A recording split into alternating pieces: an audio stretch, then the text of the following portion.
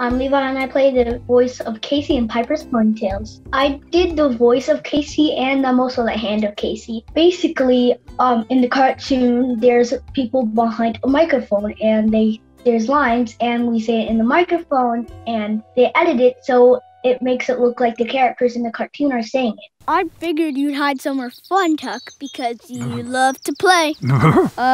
Tuck, you know I could still see you, right? I just loved being behind the microphone because it looks so cool. It was actually my first time. It was more easy than hard. Casey is Piper's friend and he's very adventurous. He's very funny, but sometimes he could be scared. What was that? He's always out with Piper on their crazy adventures. I can relate to how adventurous he is. How I was scared of a bridge, and I'm scared of bridges in real life because I feel like they're gonna break. Casey's horse is Tuck. Tuck is not really the sharpest tool in the shed because he doesn't really know what to do in certain situations. He's a goofball. He's really funny.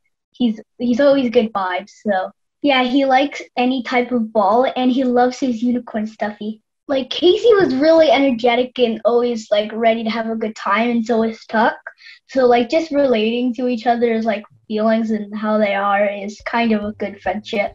It's all about Piper and her crazy adventures, and her friends are always by her side doing it. It teaches you lessons about friendship, and it's really funny. It teaches that horses will not be dangerous. They could love you in so many ways if you treat them the right way.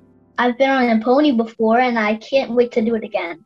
Yeah, but I was kind of nervous on the horse because I was afraid it was going to run.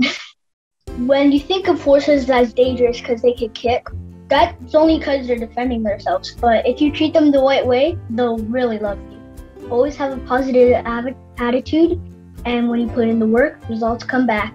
Hey kids, watch Piper Ponytails on YouTube and subscribe.